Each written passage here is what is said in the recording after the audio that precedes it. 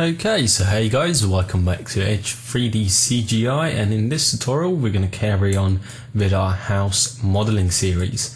So what we're going to go ahead and do next is we're going to go ahead and create the roof tiles, and it's going to be a very simple process, and we're going to use some fairly simple techniques to go ahead and help us speed up this process.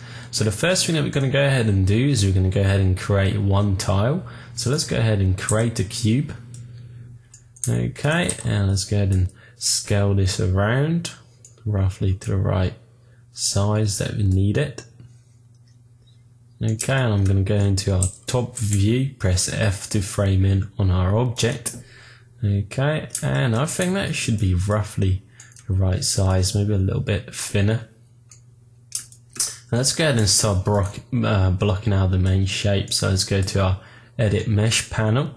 Let's go ahead and insert two edge loops. So I'm going to go ahead and click on the option box and go to multiple edge loops. Make sure that I have two selected and add in two edge loops there. And let's go ahead and select these two vertices and go ahead and drag these out. So this is what's going to give us that roof tile shape. Let's go ahead and scale these further out a little bit maybe. Let's go ahead and add in one more loop, or probably two. Let's go ahead and do that. Okay, so I'm going to go ahead and drag these out as well. So now that we've got our basic roof tile shape, let's go ahead and add in the supporting edges for this. So let's go ahead and first of all, if you notice, when we go ahead and try to add in a supporting edge, okay, to this side it works perfectly fine, but when we go ahead and add one in here, that should work fine as well. Let's go ahead and add these in and see how this will go ahead and smooth, because we might run into some issues. So let's go ahead and add these in. Oops. Okay. But hopefully we're not going to run into any smoothing issues. If we do, you're going to have to go ahead and sort those out. So I'm just adding in the supporting edges. I'm going to go ahead and add one more in here just so our supporting edge don't slide all the way up. I'm going to go ahead and do the same thing here. Okay, so let's go ahead and smooth this and see how it's looking. Okay, so that looks quite nice. Let's go ahead and move these vertices out a little bit more. So I'm going to go back into my top view, select these vertices. Let's go ahead and move them down a little bit, and I'm going to go ahead and scale them out like so. Maybe drag them out a little bit more just to give us a nicer rounder look. Okay, so I just switched back to my smooth mode. Okay, so that should do the trick. It's not the cleanest mesh, but it will work perfectly fine. So for our first tile, you can go ahead and add in more details. So you can go ahead and add in little ridges or make this tile more complicated, because the more time you spend on this piece, the better the rest of them will look. So let's go ahead and, for time's sake, we're just going to go ahead and use this guy. So once we created it, I'm going to go ahead and hold down V. And I'm going to go ahead and snap it roughly to the right position. So I'm just middle mouse buttoning and holding down V to go ahead and snap this up. Now once it's up there, I'm going to go ahead and rotate it and try to move it to the right position. As you can see, this is way too big for what I need, so I'm going to go ahead and scale this down. Maybe scale it this way as well. Okay, so that looks a lot better. I'm going to go into my front view, and now that I see that our little house is not perfectly on the top, we're going to go ahead and drag this down and make sure that I go ahead and drag this down as well. Okay, so let's get back to our roof tile. I'm going to turn on wireframe just so I can see easier what I'm doing. I'm going to go ahead and move this all the way up to the top. Okay, and hopefully this should be roughly the right position. I'll go ahead and move this to probably roughly around here. Maybe have them hang off a little bit like so. Okay, and make sure that we have the right angle. Okay, maybe drag it up a little bit more. Okay, so that looks pretty good.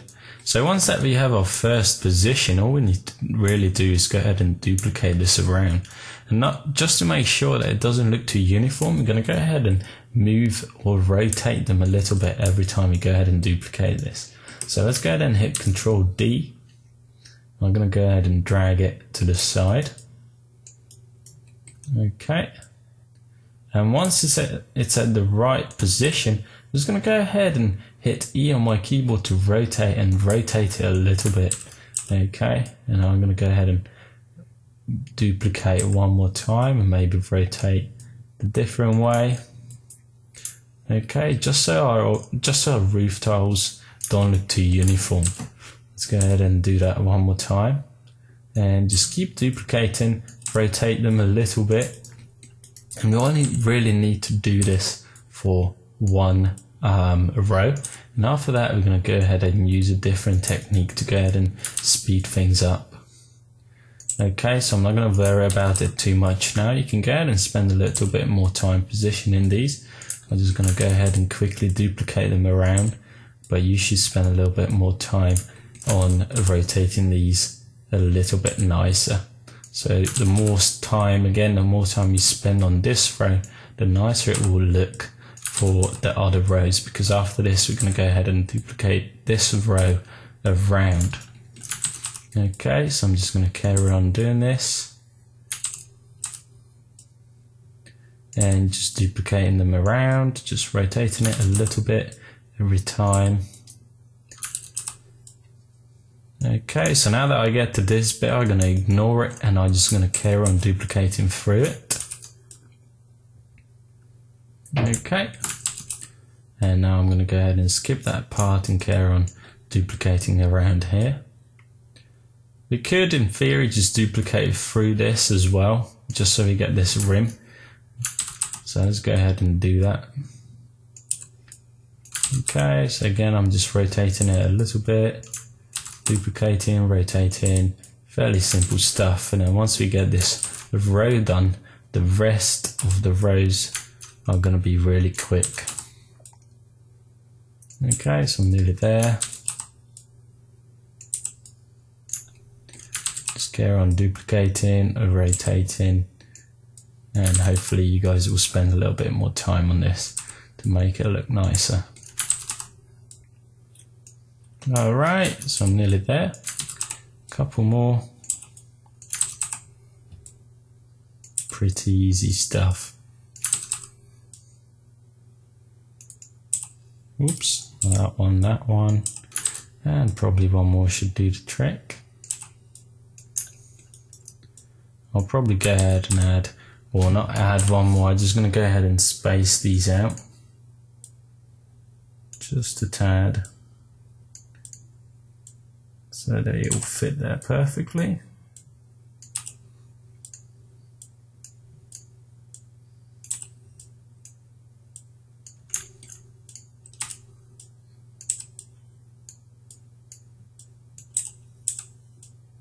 Okay, so one more, maybe just one more. Nearly there. Okay, there we go. So once we have our first row created, what we're going to go ahead and do is we're going to go ahead and select all of these and group them together. So let's go into our outliner and select all of them. Group it together with Control G and just name it Roof Tiles Row 1. Okay, so once we have that, what we're going to go ahead and do is we're going to go ahead and modify center pivot. And then let's go ahead and duplicate this, go into our front view, and let's go ahead and move them down one row. Okay, so I move them down one row, rotate them a little bit. Okay, let's go ahead and do it one more time, and you might be thinking, well, this is not going to look good because they're all going to look uniform, each row going to look exactly the same. We're going to go ahead and take care of that in just a second. So let's go ahead and just carry on duplicating these down. And then we're going to go ahead and change them up a little bit. Okay, so here's my last row. Okay, so that's great. As you can see, we got all our roof tiles. they all look a bit uniform because each row looks exactly the same. So what we're going to go ahead and do is we're going to go ahead and select the second row that we just duplicated through, and you can go ahead and select the whole group by selecting one object in the group and then press the up arrow on your keyboard, and as you can see it will go ahead and select the group. And what we're going to go ahead and do next is we're going to go ahead and scale this in the Z-1 to go ahead and flip this. So let's just go to our scale tool and then type in Z-1, and as you can see it will go ahead and flip this row. So we're going to go ahead and do that for every second row, and as you can see that will go ahead and change these up a little bit. Alright, so let's go ahead and turn wireframe off and see how it's looking. Okay, so as you can see they don't look as uniform now, and they look pretty good for what we need. So let's go ahead and group all these guys together, and once we have that we can simply go ahead and duplicate this as well, and then go ahead and scale X-1 to flip it to the other side. Okay, and now all we need to do is repeat this same process for this half of the house. Okay, and also that half, and for this top beam we're just going to go ahead and add in the simple cube. Okay, like so. Let's go ahead and scale this roughly this size. Okay, let's go ahead and drag this up, make sure that it's perfectly the right size.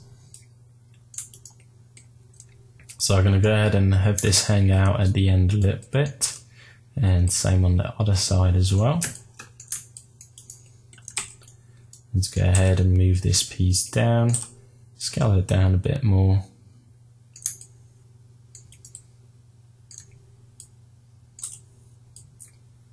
Drag it down a bit more. Maybe drag it up actually. And I think I'm actually going to go ahead and snap this to be spot on with the end of that bit of our house here.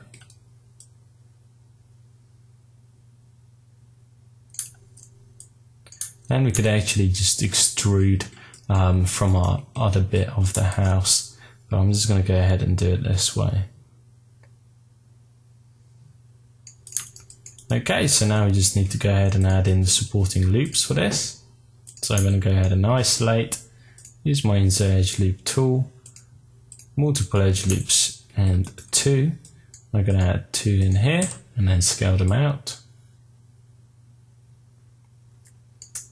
Okay, let's go ahead and add 2 more. On this half, again scale them out. And let's go ahead and add 2 more on this side so it doesn't stretch too much. Okay.